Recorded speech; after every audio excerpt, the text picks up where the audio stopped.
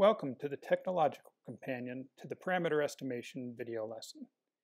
In this technological companion, I'll demonstrate how to perform parameter estimation primarily using MATLAB's built-in maximum likelihood estimation function, or MLE, for the binomial distribution, the geometric distribution, the Poisson's distribution, the hypergeometric distribution, and the normal distribution. Our first parameter estimation example involves the binomial distribution. Suppose we observe a gambler play a game 20 times in any one setting. The gambler plays his sequence of 20 games during 6 consecutive sessions. In each of these sessions, he wins 12, 11, 9, 8, 10, and then 10 times.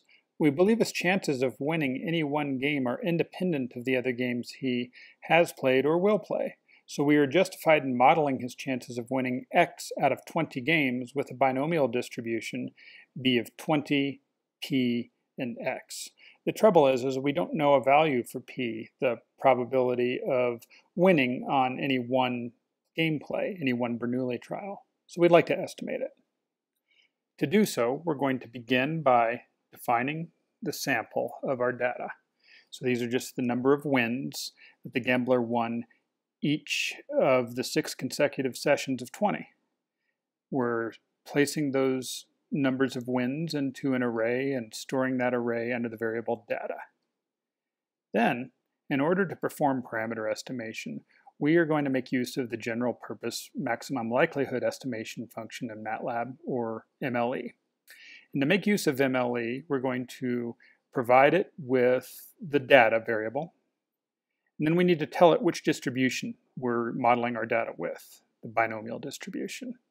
And then since the binomial distribution has the additional parameter of n for the number of trials, we have to specify that n trials, or n, is equal to 20.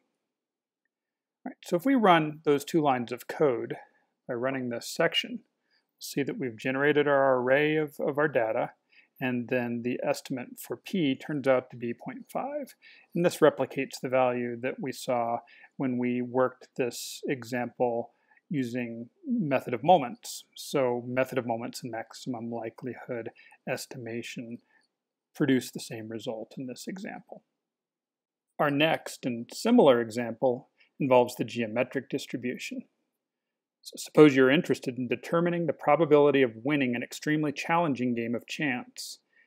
By challenging, we just mean that winning is rare. It's still a pure game of chance, so no skill is actually involved here. A way to do this would be to observe many different people play the game successively. Then we'll record the number of losses each person must experience before winning the game for the first time. So in order to do that, we store those numbers of losses in an array that we store under the variable data. We can see that the first person had to lose 6,054 times before winning for the first time. Second person had to lose 4,100 times before their first win, and so on. Now we're going to compute the maximum likelihood estimate for p, the parameter of the geometric distribution. And again, we can use the general purpose MLE, or maximum likelihood estimation function of MATLAB. And we just need to pass it the data that we've collected and stored in the variable data. And then we need to tell it that we're working with the geometric distribution. So if we run those 2 lines of code in order to accomplish parameter estimation, we see that we get a value of p equal to 1.73 times 10 to the negative 4. Now, if you've worked through the example in our previous video lesson or in our course text, you'll see that this is the same result. We've reproduced the same result of that, but we've rewritten that example a little bit in order to make it usable in MATLAB. The data is all the values in our data set are going to be off by 1. And the reason for that is that the built-in geometric distribution in MATLAB is what we've called G sub 0 in our text. It's the geometric distribution where the random variable x represents the number of ordinary outcomes you must experience before observing the first preferred outcome. And when we worked through a similar example in the text in our previous video lesson using method of moments. Our random variable represented the number of trials required to see the first preferred outcome. So which trial number did the first preferred outcome occur on? So those data points that we'd collected in that example were all one higher than the ones that we're looking at now. And we used that, the corresponding geometric distribution. So this is just a reminder that when you're doing anything with the geometric distribution, make sure you are aware of what your random variable represents and use the appropriate version of the geometric distribution, or your results will be off, in some cases significantly off. Our next example involves the Poisson distribution. Here we have 5 identical populations of 150 animals that we're studying. Researchers hope to estimate the yearly reproductive rate for this species of animals. They observe that in the first year, the 5 populations generate 80, 92, 87, 95, and 97 offspring in their first year. So we're going to store that data in an array that we in turn store under the variable name data. And then we're going to, just like before, compute the maximum likelihood estimate for the lambda parameter of the Poisson distribution. And that's because lambda represents a birth rate, number of occurrences, in this case is births, per year. So we're modeling this process with a Poisson distribution. So we supply our data to the built-in maximum likelihood estimation, the MLE function, and then specify that we're assuming that our data is distributed according to the Poisson distribution. So if we run those 2 lines of code, we see that our data was in fact stored, and that lambda came out to be 90.2. And once again, this reproduces the result that we saw using the method of moments in both the text and the previous video lesson. So maximum likelihood estimation and method of moments produce consistent results in this case. Our next example is going to be a little bit different because it's going to involve the hypergeometric distribution.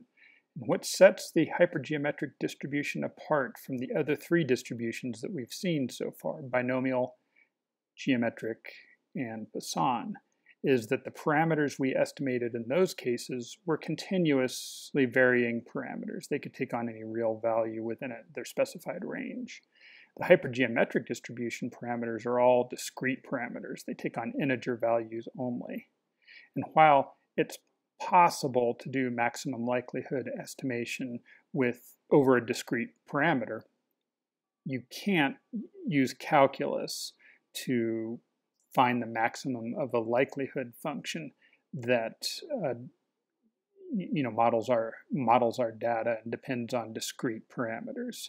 So MATLAB's MLE function just does not work with the hypergeometric distribution, and for that reason, this example will estimate the parameter n using just the method of moments formula, the method of moments estimator formula that we've already solved for. So we'll code those formulas into MATLAB in order to construct our estimates for this example. So an ecologist intends to estimate a moose population that resides in northern Maine. She captures, tags, and releases k equals 150 members of the moose population, then lets them settle back into the herd. Then she captures 5 samples of n equals 40 moose each and observes that there are 5, 0, 4, 2, and 1 tagged animals in each of the 5 samples. So we store that information in a variable and an array that gets associated with a variable called data. And then we're going to calculate the mean of that data. The reason we're going to calculate the mean of that data is that the mean appears in the method of moments estimator formula for the hypergeometric distribution. So we need to know it. So all we do is write down the method of moments estimator for n in terms of our known parameters of our sample size, our preferred population size. These are the 150 moose that we've tagged, and then x, the mean of our data. And that's all it really takes is to compute this estimate. So we'll run these lines of code from our section and see what we've obtained, and we see that we estimate that our population size is 2,500, and this replicates the result that we found when we did this example essentially by hand in both the text and the associated video lesson to the technological companion we're in now. There are some situations where you've got a population that has a real and not just an artificial preferred category in it. So not only do you want to estimate the total population size, but you want to estimate the size of that preferred category.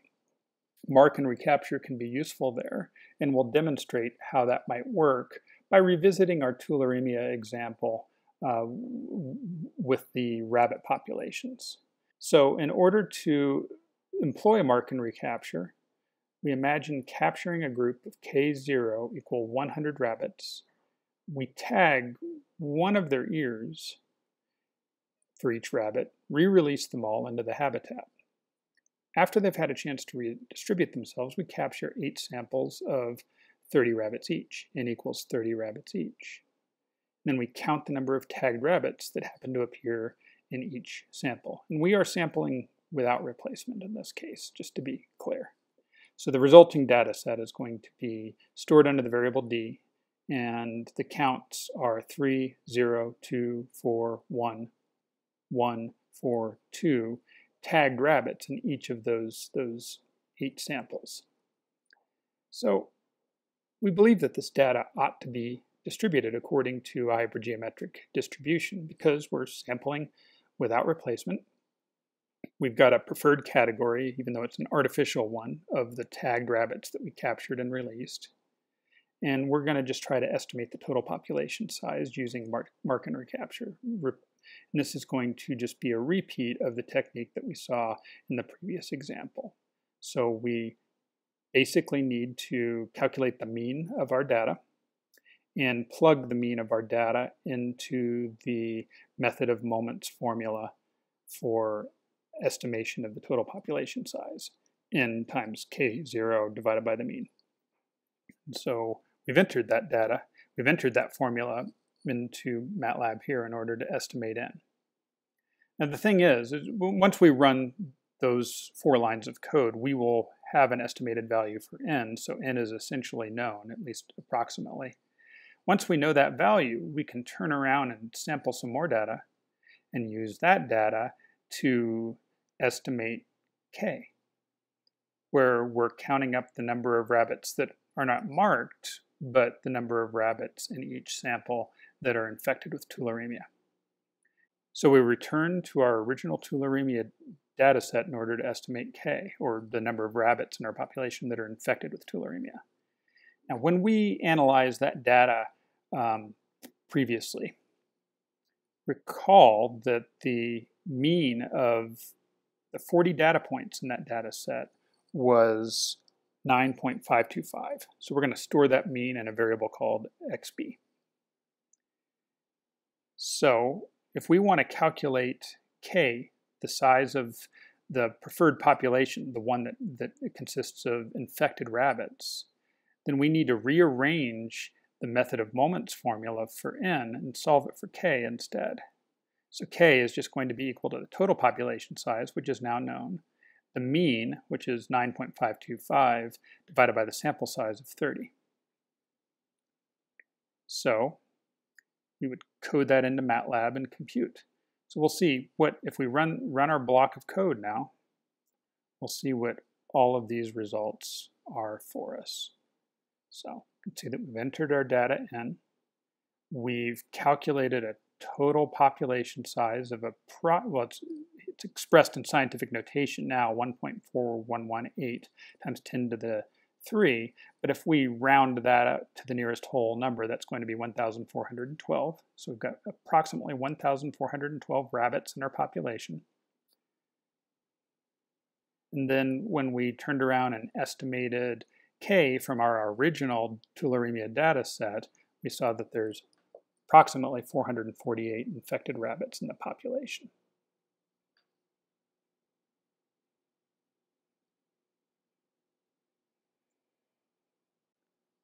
We'll now close this example of how to do parameter estimation in MATLAB with an example that is tied to the normal distribution.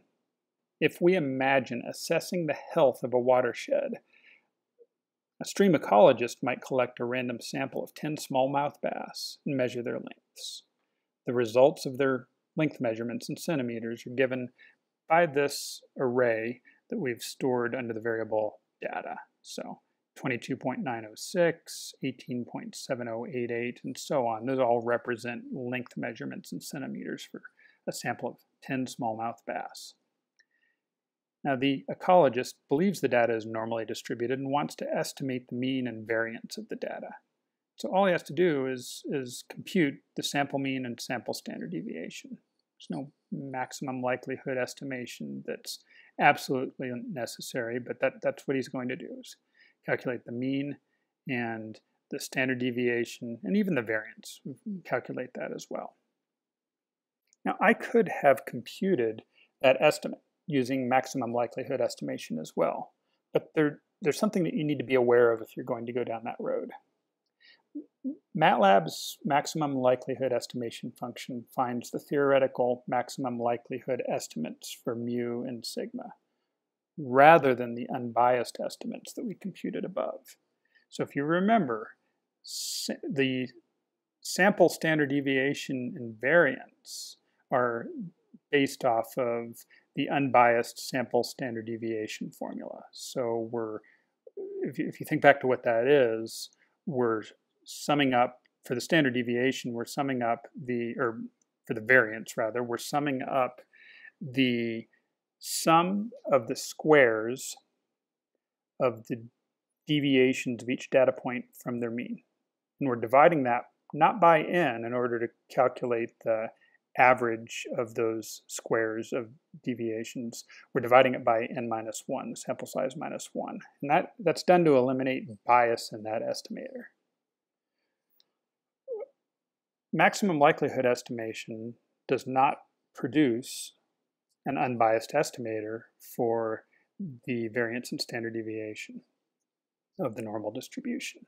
So it finds, for the variance, it finds the sum of the squares of the deviations of each data point from its mean divided by n.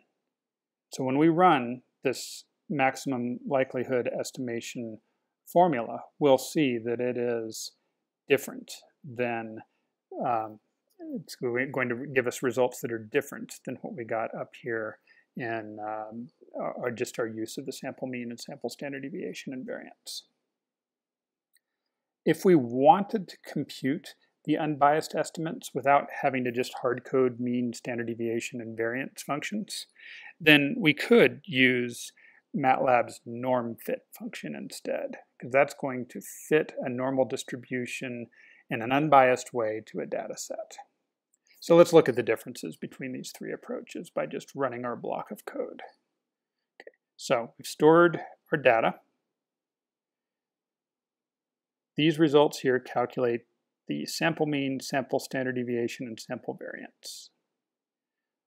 These results here represent the results of maximum likelihood estimation. So the sample mean is fine. That agrees with what we had before. But we can see that the sample standard deviation and variance are slightly different. 1.4559 instead of 1.5346 for the standard deviation, and 2.1196 instead of 2.3551 for the variance. If we wanted our approximate parameters to agree with the ones that come from using the sample variance and standard deviation, then norm fit does that. Get the correct sample mean, and then the standard deviation agrees with the 1.5346 that we had before. And of course, if we squared that, we'd get the variance formula that we had before. So those are just some differences to be aware of when you're exploring the different approaches to fitting a normal distribution to a data set. Well, that brings us to the end of this technological companion. Thank you for watching, and I hope you found it useful. I also hope you'll be able to join us for the next video lesson.